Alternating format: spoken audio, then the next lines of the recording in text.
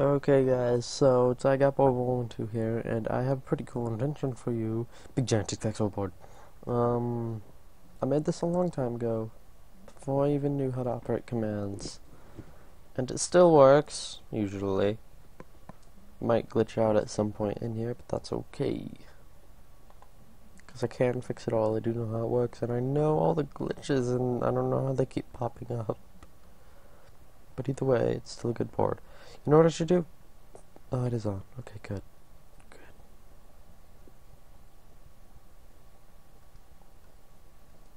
There it is. Just need to be a little bit closer. So, as you can see, I'm on the circle side, and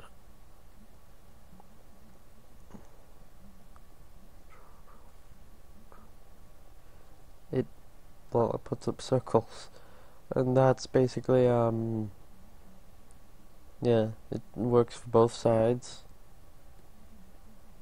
That should put one up over there.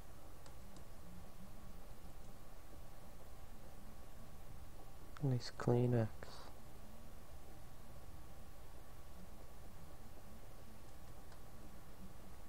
There it is. It's taking longer than usual because, I don't know, my redstone just hasn't been working very well recently. And if we hit this button,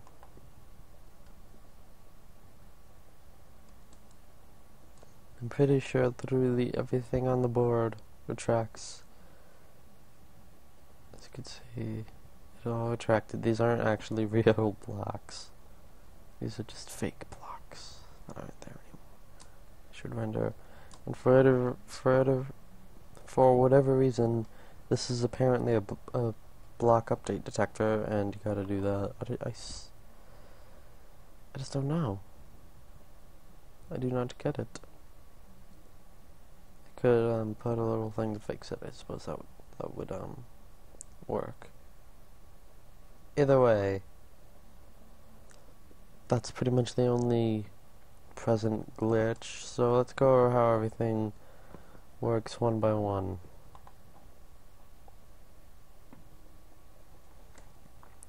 So the on-off switch basically sends power to all of these pistons. You can see the were on, but since the switch was off, these all retracted. So any button hits, these are all the outputs for the buttons.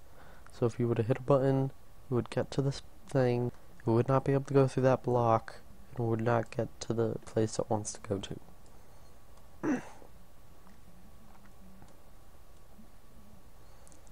So once it gets into the chamber of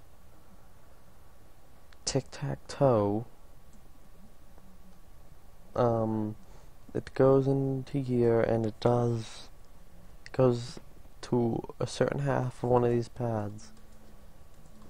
So let's go over to the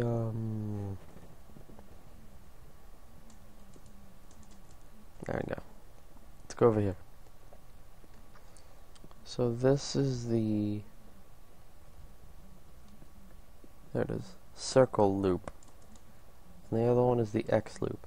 When you hit the button to power for this particular square, and you're on the circle side, it sends a message to this loop to turn on, which it will do in a couple of seconds, but I don't know, I just don't know, man. It's taking too long to render. When it does, that sends a power to all of the outer pistons, except basically every single one except the middle one, to make it look like a circle, give or take. And when it goes to the other one, it powers this.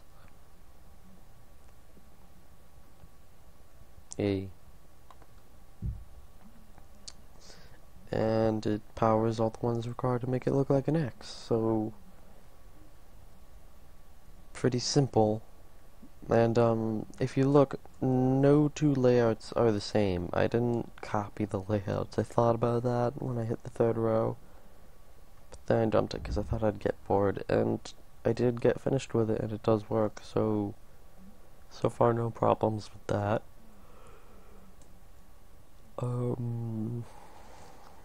Yeah, works pretty well. When you hit the reset button, there's a piston for every single loop in the entire thing. When you hit reset, this thing right here that's constantly keeping it from retracting, this gets unpowered for a fairly long amount of time. This piston retracts back, all of these go out, and then it extends again. Cuts out, goes back in. So that's how the whole thing works. These are glowstone towers, which allow redstone to go up really fast. Before I knew about slab towers, actually this is probably what I would have used anyways, because it's really dark in this thing. Yeah. Either way, I think it's pretty cool.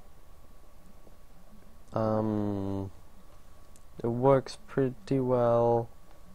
You know, it's an okay thing.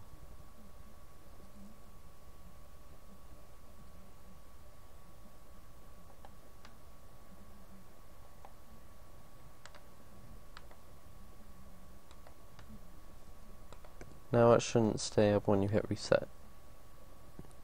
So, that's the board. Thanks for watching.